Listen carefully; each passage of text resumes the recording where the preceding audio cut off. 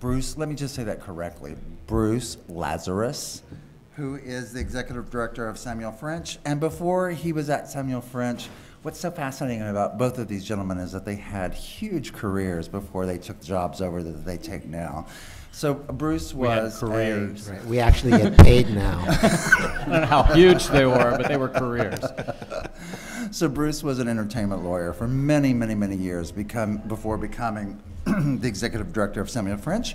And to his right is Peter Hagan, who is the president of Dramatists Play Service. And Peter, before going to Dramatists Play Service, was a literary agent for years and years with Gersh and Abrams. So thanks, you guys, for coming. Thanks for having us. Thank you. I want to start by saying that, you know, most of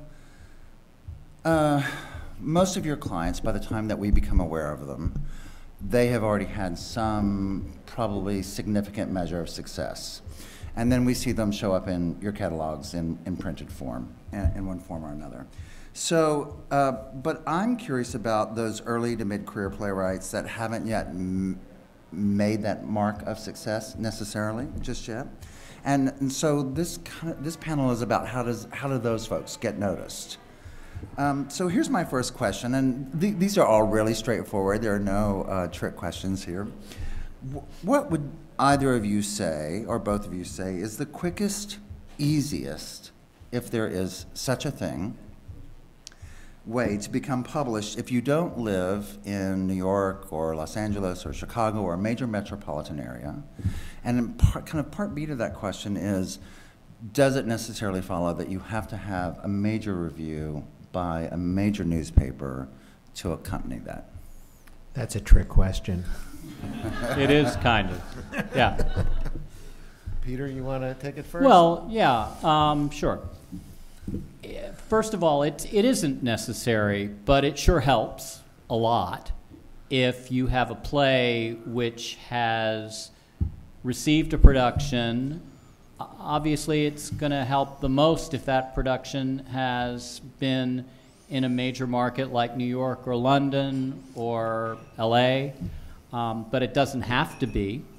And we both, as do the other licensing houses, we publish and take on plays that have not had productions there. We even take on plays sometimes that haven't had productions. Somebody asked me just a little bit ago, knowing that I was going to be on this panel, what makes a good query letter? Well, we do take query letters, and we read them, and as much information as can be told in the query letter about what your play is, what its potential is, if it's had some life somewhere, everything that can go into that letter. That's all important. Does it happen a lot? No, I'll be honest with you. It doesn't happen a lot, but it doesn't happen, and I think it's safe to say we don't shut the door on plays which haven't had the big productions. Right. But it is harder. I don't want to be Sure. give you a disingenuous answer here.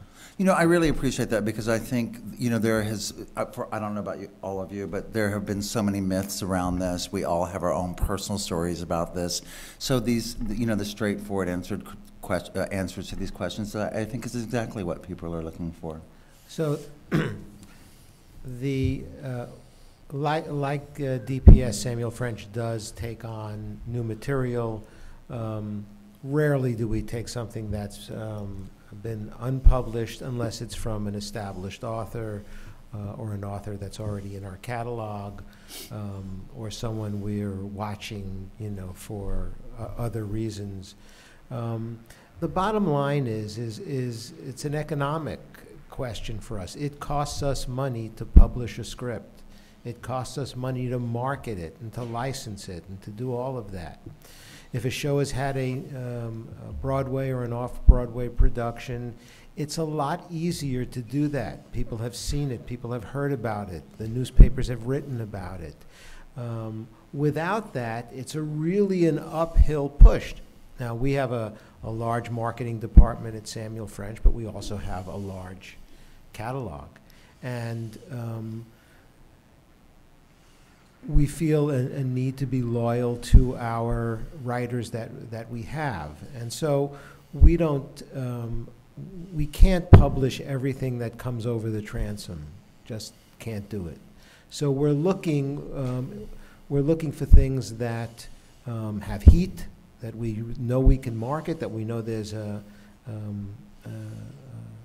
there are customers for. And on the flip side of that, we're also looking for the next great play and musical. So wherever it comes from, we're looking for it. I mean, I can say on this trip, I'm old-fashioned. I don't put all my stuff on a tablet, and I crammed 4 manuscripts into my suitcase. And of those 4 manuscripts, 2 were plays by people that we already publish, who want, their agents have been in touch with me saying, we want you guys to take these plays on.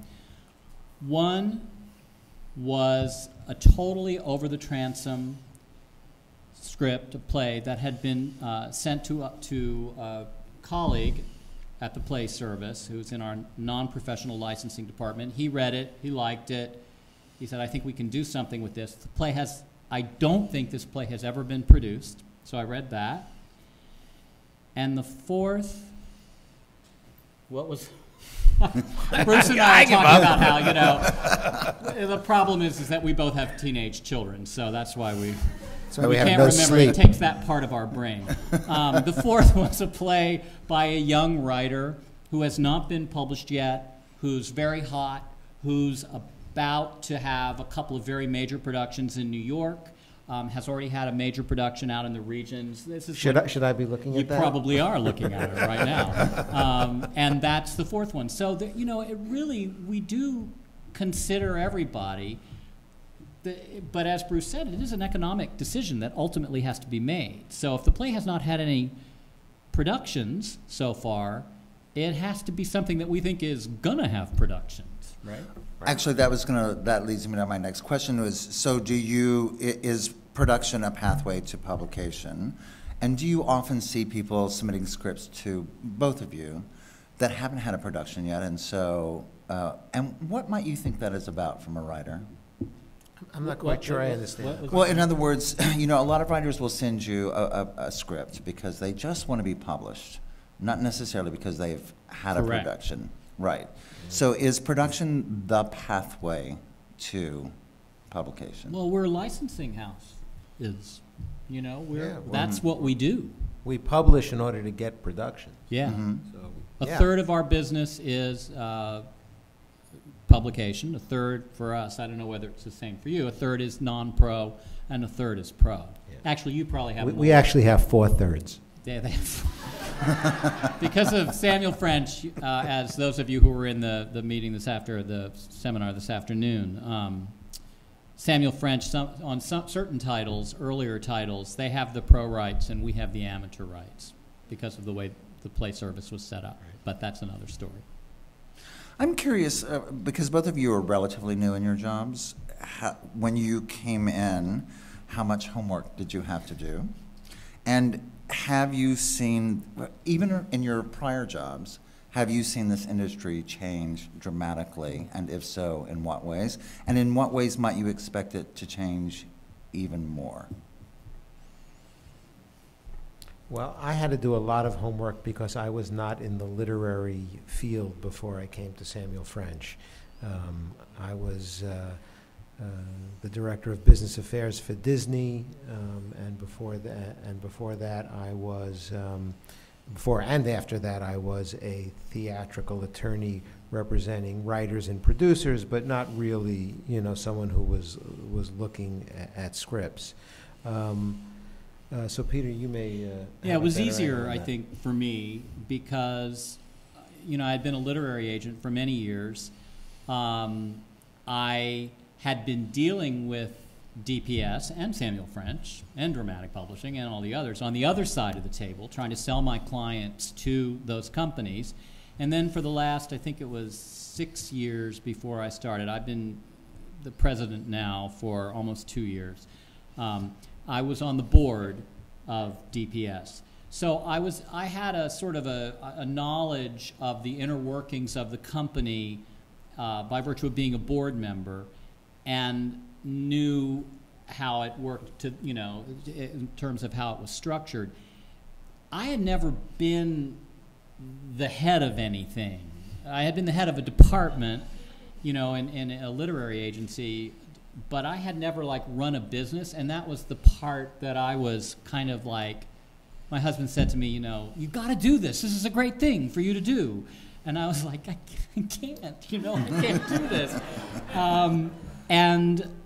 And actually, the business part of it, the personnel and running it and the money and all that stuff, that's been the part that I've had fun doing, you know. So that was where I thought I was going to have to do a lot of homework. Sure. But didn't. And is there something that both of you guys see in front of you that you're like, oh yeah, this is coming? I mean, I know digital, oh yeah, the world of digital media has certainly been in discussion for both of you, for example. That's the big thing, wouldn't you say? One of the big, that is like the big thing, I think. Well, what's happening to our publishing business? Well, we use digital a lot. We have digitized most of our enormous collection. Not only do we have e-plays, but we've just published our first enhanced e-play. It's Agatha Christie's And Then There Were None. And an enhanced e-play has video and audio and all kinds of other materials for producers and directors and readers to look at. So if there's the sound of a foghorn in it, there's a sample of the foghorn. There's commentary by directors that have produced it, talking about various aspects of the show when you get through it. There's a way to follow the characters, who's on stage, who's off stage through it. It's a beautiful piece. We're actually also talking about using the enhanced e-play as a delivery method for some of the junior high school and high school versions that we're developing for some of our musicals. Oddly enough, we're putting out a junior high school and high school version of Rock of Ages, which is kind of, you wouldn't think you could do a junior high school version of it. Can they drink while they're in the absolutely Jello, like they did do Jello shots? We have Jello, yes, but it's just Jello, and there's always room for Jello. But also, we have just launched it's actually in its final beta stage, a subscription reading service where, sort of like Oyster for novels, where you can, for a subscription price, read all the plays in our catalog. And we're actually working on some sort of initiative to make some of that available to the Dramatists Guild members, so that they can learn their craft by reading, you know, the plays of others. It's not so easy for playwrights to have access to their peers' work. I mean, it's expensive to buy plays. They're not readily available at the library. And we're also working on the same thing with tickets for playwrights to be able to see their peers' work. But digital is here, and we're in it. There are a lot of companies, and I know they've been in touch with Samuel French and with us, that are taking, you know, they want to be able to create these apps that you can, you know, that are set up so that the director of the play or the stage manager has all the tools for the particular play that they need to have in hand to be able to help them during production of the play. And I think ultimately, rather than making associations with some of these companies, we're probably going to be ending up doing what, as you're saying, just doing it ourselves. And that's the sort of the future in terms of how we're going to be dealing with the, you know, the digital age in reading scripts. As the people who use us, the actors, start, you know, the people who use the books are going to age out. And the people who use their tablet or whatever that next, you know, innovation is, to take their blocking and to write their notes in the script, we're going to have to be able to keep up with that. And that, I think, is the biggest challenge. Let me just mention the subscription reading service I mentioned is called Abbott, named after our illustrious president for 50 years, Abbott Van Nostrand. How many presidents have there been of Samuel French? Oh, Since God, like, we're 184 years old. No, since the 30s. I'm curious. Because there have been 6 only of DPS. I don't know. Probably not even as many. Maybe the same. About the same. Yeah. But I wanted to mention also we have a new product that might be of interest to some of you, because if you cannot get your play published by a major play publisher or get it licensed, we are about to launch what we call Playwright Direct. It is a self-publishing and self-licensing model for playwrights, where we will license your play for you. It's got pretty good terms to it, and we will also, if you want, you can publish your play, and we will list both the play and the licensing of it in our website with our catalog, so people have access to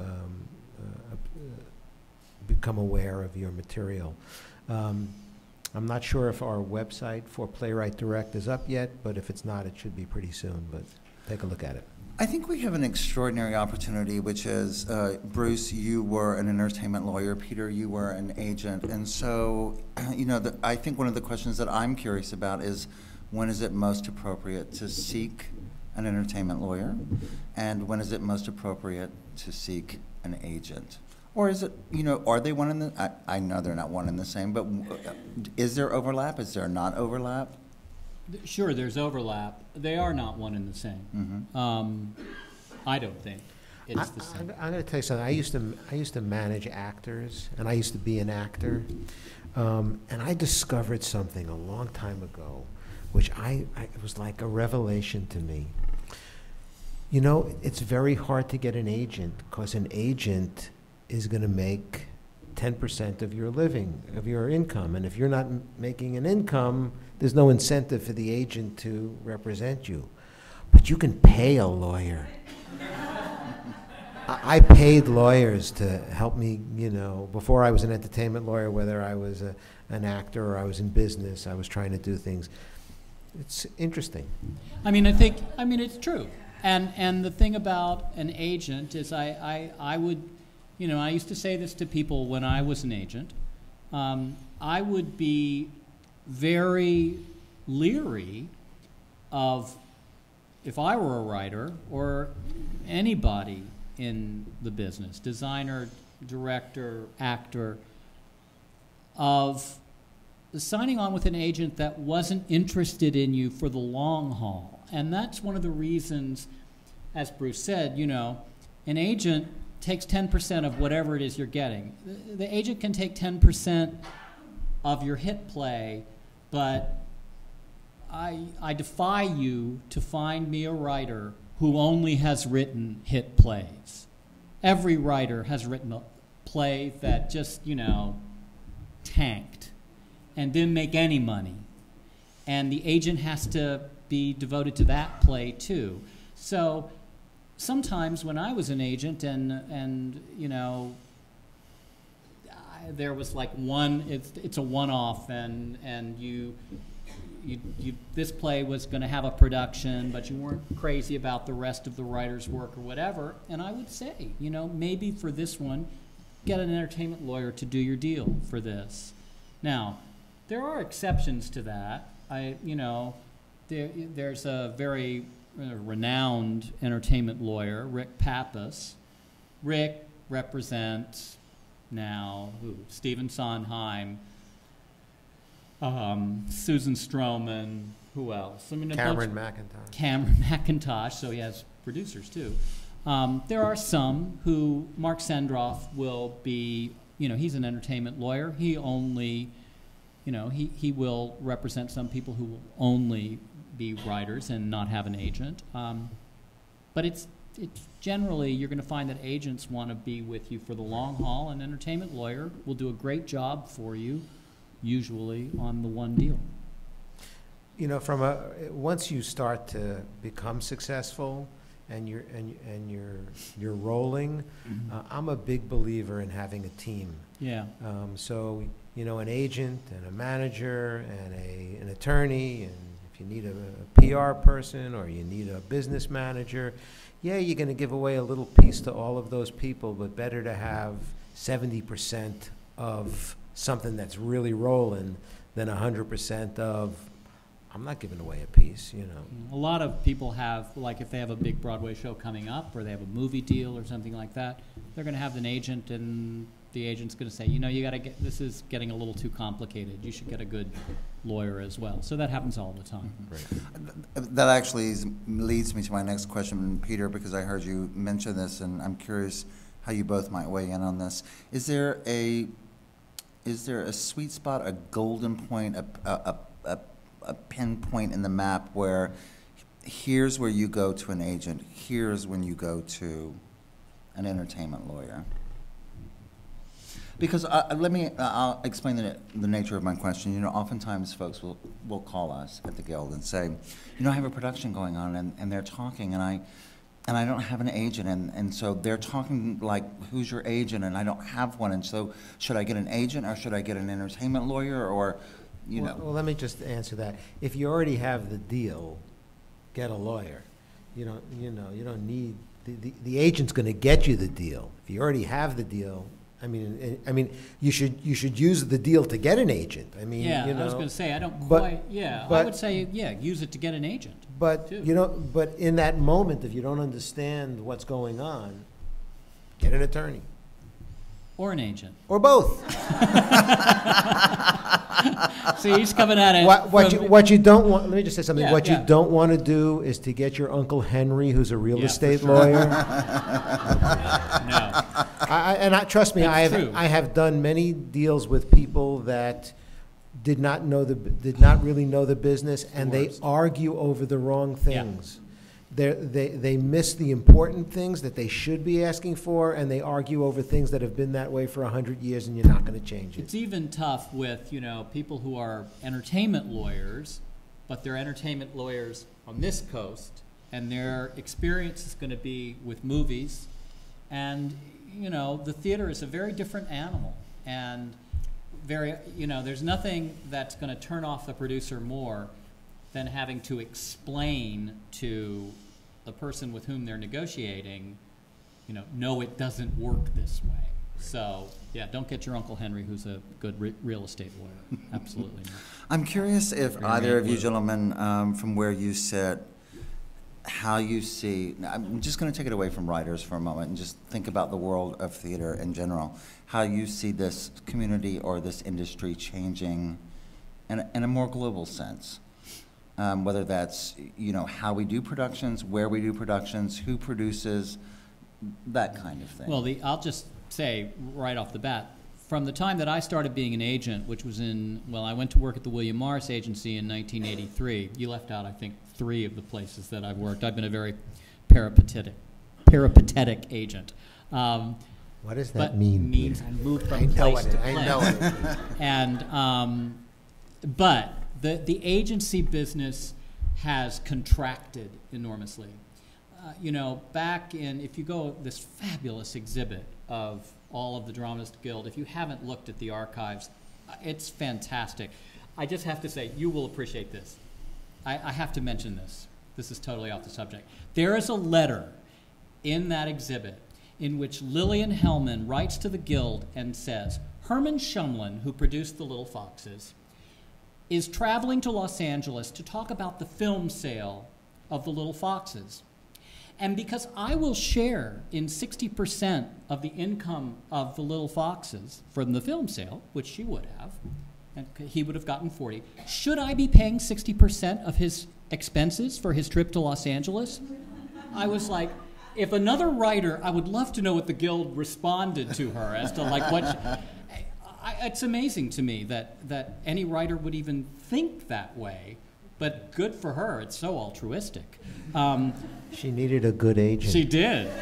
She had a good one. But the agency business has, contracted enormously. Back in those days, in the days of Lillian Hellman and Tennessee Williams and all of those people, those gods and goddesses of the theater, there were mainly women who had just single shops. There was, there were Audrey Wood and Kay Brown and Flora Roberts and Lucy Kroll and Lois Berman and Blanche Gaines, and they were all women because it was an area that women in those days could be successful business people. And those agencies, then men came in and worked in these agencies as well. When I started in the business in 1983, there were still a number of those agencies existed. They're gone now. And that makes it very difficult, I think, for writers to find an agent these days because with the exception of just you can count them on one hand, most of the agencies now are big mega agencies, mainly based in Hollywood. They do look at the theater as a business where they can make money because if they didn't, believe me, they wouldn't have these agents. They wouldn't have theater agents. But that's, I think, a big part of what has happened in the theater business. It has become much more of a corporate kind of world. Now we're talking about the commercial theater, of course, but that has changed a lot, and it has affected, the rest of the theater. It goes out, to the regions and the, amateur and community theater as well, because it informs what ends up getting produced. Do you agree? Yeah, I'm trying to think of what. Yes, I do. I was trying to think of what else was different and changing. For a while there, the Broadway scene got very corporate with Disney and DreamWorks and the like. There's a little more independent producing going on now. Off Broadway doesn't exist anymore. Well, you can't make money off Broadway. Commercially. So, right. There is no off-Broadway commercial theater anymore. Hardly any. Right. Actually, which reminds me of Bernie Jacobs once said, there's no profit like non-profit. Non-profit, yeah. It's true. I think we're a little more international these days. Peter mentioned in his earlier seminar that DPS handles North American rights, Samuel French handles worldwide rights, mostly in the English language, although recently we've moved strongly into the musical market, and so we get, usually we get all territories and all languages. This season we picked up Rock of Ages and Natasha Pierre and the Great Comet of 1812 and Fun Home. Yay, Fun Home. Love Fun Home. So I think it's the expansion into Europe and Asia, and now China is going to explode pretty soon as some of those restrictions are lifted. I think there's an expanding market there. So I think that's what's changing. I have one last question, and then we'll open it up to folks in the house. I'm curious how your organizations are dealing with devised theater. If it comes to you, if it is presented to you as, I'm just curious what both your personal reaction and maybe what your organizational reaction is to it. Once it's been devised, we'll take it on.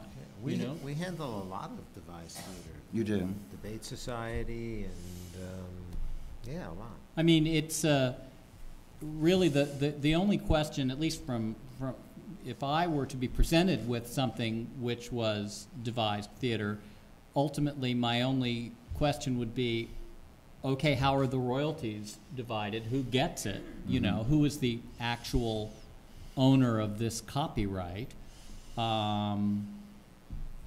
It's just a different kind of theater.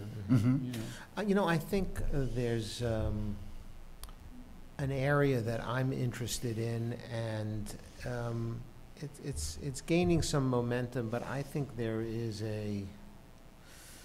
there's someone needs to do the great thing, which is transmedia. Transmedia is not multimedia. It's not telling the same story in various media. It's not, you know, having the Star Wars movie and the novelization of the Star Wars movie and the same story of the Star Wars movie done on television or on the internet, but it's telling a story that you need to access in various different media. So a piece of the story is told in the theater, and a piece is told in a movie, and a piece is told on television, and there's a piece that you get from a book, and one leads you to the other, and it all sort of comes together. They've been using a lot of transmedia elements to promote movies, not so much as a thing in and of itself, but I think there is a future in that, and I think it's going to take someone. I was talking to somebody about this, and they said something which I thought was so interesting. They said, you know, there were silent movies before The Jazz Singer, but they didn't catch on. The Jazz Singer was a hit, and once they had a hit, then talkies were real, and talkies, everybody wanted to do a talkie. And I think the same thing is going to be true for transmedia. Once it actually works, then people are going to pick up on it, and it's going to be an area. I think we're seeing some movement with, it's been going on for a while, but I think it's getting there, which is, you know, experiential theater, environmental theater, site-specific theater, immersive theater, all different variations. And that's kind of hard to write for, and it's also hard to license, but we'll figure it out, because I think audiences are becoming attracted to that. It's a new thing, you know. It's one of the things I think actually that sort of caused the death of commercial theater off Broadway. It's you know, not very kindly, I call it bang on a can theater. You know, plays like Stomp and Slava Snow Show and things like that. You know, that's like going to a theme park, and that's not the kind of theater that I think we can, or at least that we, DPS, I don't think we can license that effectively. Maybe somebody can, maybe you guys can, I don't know. It doesn't appeal to me. We're going to open this up for questions, but before we do, you know, I've sat on a lot of these panels, and I'll just give you an example with agents when I've talked to agents, and it's probably not the time to air your grievances. You know what I'm saying? I mean, I know everybody has had maybe a frustrating time or two in their experience. If I rejected your play, please don't tell me. I don't do that anymore. And while I certainly don't want to filter you at all, what I do want to say is, if you could really point that in the direction of a question, that would be really fantastic. Okay? Yes, ma'am. I just signed a contract with Norton. With who? Norton? Norton Publishers. Right. Do you know what that is? So Yeah, trade publisher. WW Norton. It's a book contract. So Right. how is that different from publishing a play? Because I know from the contract they own everything I'm about to deliver to them. We publish the acting editions, although sounds like with the Christie thing you're getting kind of out of just being an acting edition. But by and large, we publish acting editions, which are different than what's known in the business trade editions, which is what yours. Norton is a trade publisher. So the custom has been that acting editions are kept separate from the trade editions, and we're supposed to be able to exist, you know, happily side by side. It hasn't always worked that way with the electronic editions, but certainly with the print editions. Let me just Yeah. jump in for a second. We're in two different businesses. We both have the same business model. We are publishers and we are licensors. When we license a play, we are agents for the play and we take a commission, 10% for professional, 20% for amateur. When we publish a play, we are publishers and we pay you a royalty of 10%. 10%. He wanted to make Just sure I wanted to make wasn't sure. undercutting him. Yeah, 10%. Right, but in exchange for that 10%, you own the work, right? No, No. you own the No, work. you own the work. Okay, 'cause it's- Copyright As is a in your The name. Yeah, copyright it's for different. a playwright always. Now, I will say, you know, in your, did you say you've already signed your contract? Well, right. Sometimes those rights to be able to publish a play or things like that may need to be able to be carved out of your trade publication. Is this a novel? It's a or- novel, though. It's poetry, actually, Okay. but it's Okay. commercial. Right. Okay. So Okay, it good. just, they're all can be changed. Yes, ma'am. There's a microphone right behind you. I was wondering, I am a writer of books and also a playwright. Now, I had an agent, a literary agent, to represent me with books, but how necessary is an agent for a playwright, and how do you get one? Well, I've been puzzled. I'm just learning. I mean, I'm here because I want to learn the business right. of, writing plays, and It's- the whole agent thing just kind of puzzles me. Yeah, there's no definitive answer to this question as to when is the right time to have an agent if you're a playwright. Usually when something is about to happen is a good time to start, if you've got a production that's, seems to be, in the wings, that's a good time to start thinking about it. But, you can also get an agent if you've written a really fabulous play and other people have read it and they say, this is a great play, you need to have somebody help you get that on, then start looking for an agent through references, through... I also, it's which comes first, the production or the representation. But, if you're busy looking for a producer to produce your play, and that play has any sort of notoriety, agents will be showing up and looking for you. They'll look for you too, yeah. Okay, and do, just like with literary agents, major publishing companies don't accept unsolicited things. Do most professional theaters require an agent to submit your work? A lot of them do, yeah. They sure do. All right, thank you. Right. Yes, ma'am.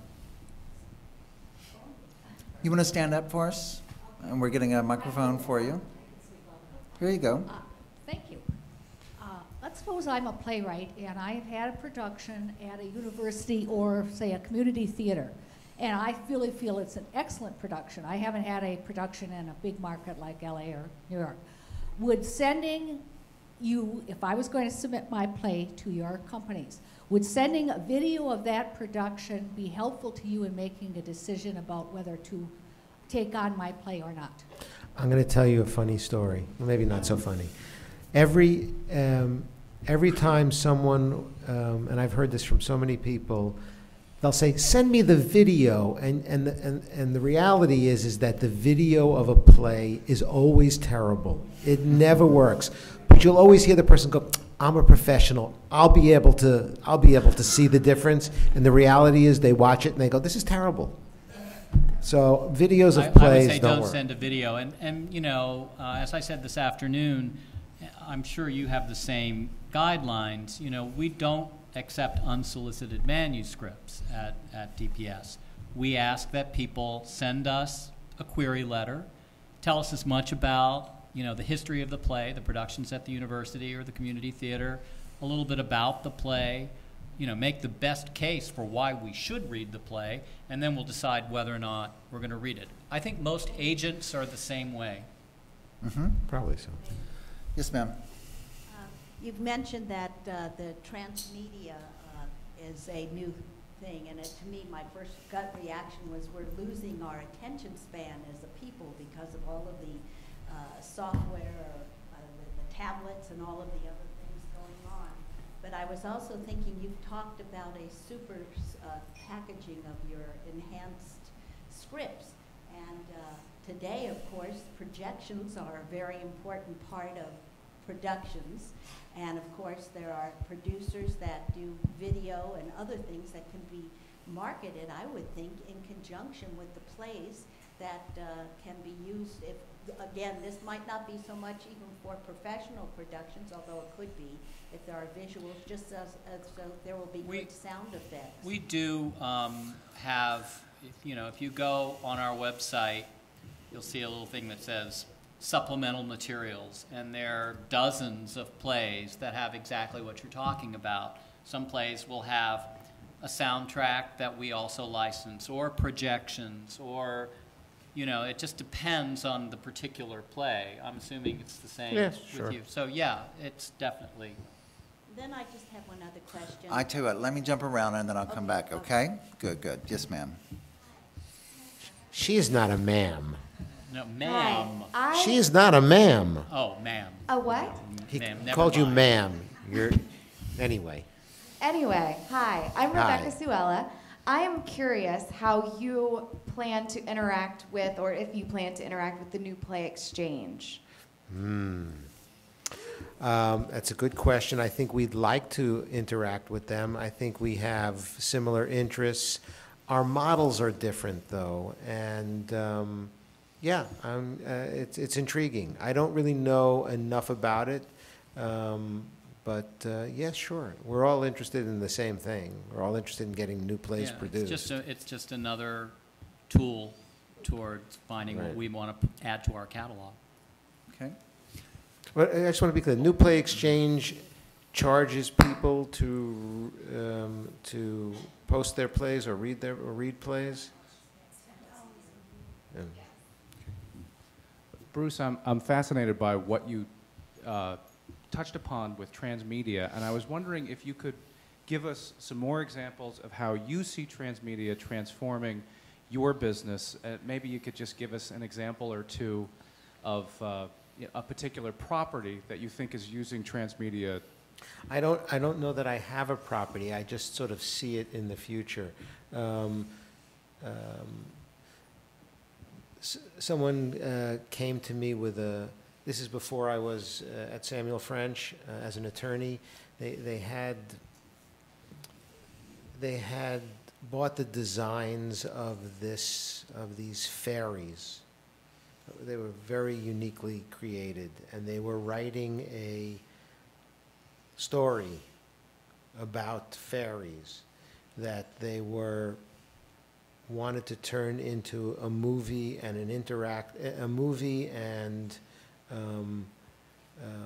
a book and all of these things. And I thought that if the story was good enough, that they could develop it into a musical.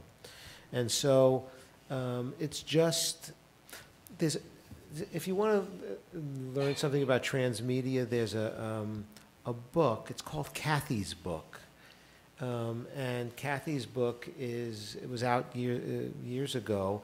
You basically pick it up, and it's as if you found someone's diary. And it says, if you found this, please call me. And there's a phone number. And if you call the phone number, there's a recording that goes, I don't remember, it's a while ago. It goes, oh my God, did you find my diary? Please call me, I'm doing this, I'm doing that, whatever. And it takes you to a website, which takes you down another rabbit hole, which takes you to somewhere else.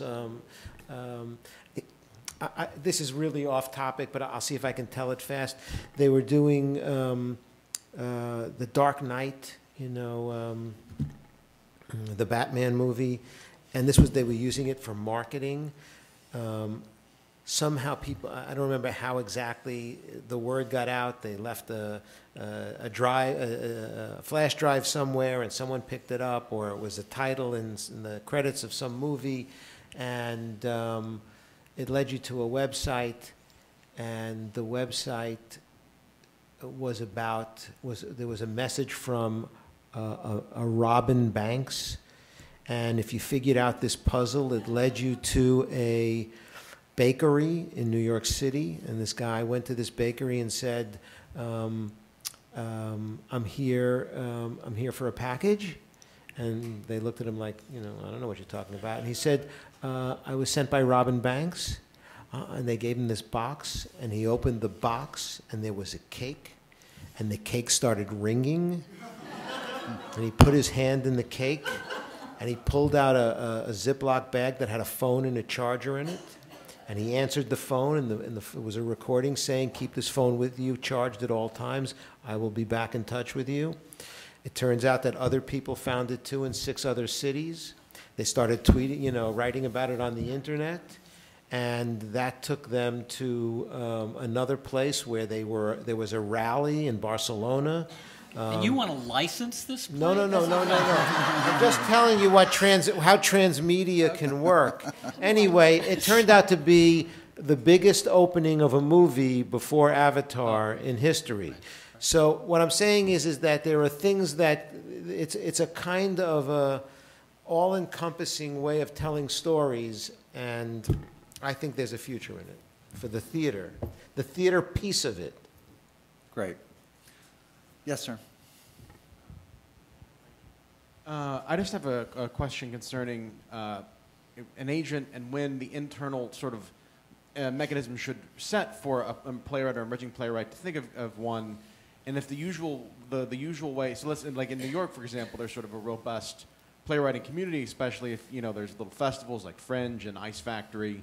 If you've done those, if you had works at Here, it's places like that, when is a good internal gauge? Is it if you've been reviewed, or is it usually that an agent should contact you, or are the two major ways that one would get an agent if they're in that kind of realm to just wait until an agent reaches out to you, or the references? I mean, because I'm trying to, I know there's no rhyme or reason, but I'm just trying to gauge when an internal clock should tick for someone who's like, oh, I should be thinking of getting an agent, and if after that clock has gone off, if it's mostly just wait till they reach out to you because they've read your show, right. Or... You know, like I said before, there's really no hard and fast answer. I wish there were. It would make it a whole lot easier for everybody in this room. But sometimes the agent's going to come to you. And, you know, I know agents have a terrible reputation, but, you know, they wouldn't be doing, particularly in the theater, they wouldn't be doing what they're doing if they didn't really love it and be devoted to writers and to writing. They cover all of those places that you're talking about. You know, they go to the O'Neill, they do, you know, they go to PPF, they go to Ojai. And they are going to pick up certain people and writers and plays from those particular venues. But at the same time, a writer can't just sit back and wait for the phone to ring. That's right. And you have to be a part of a community.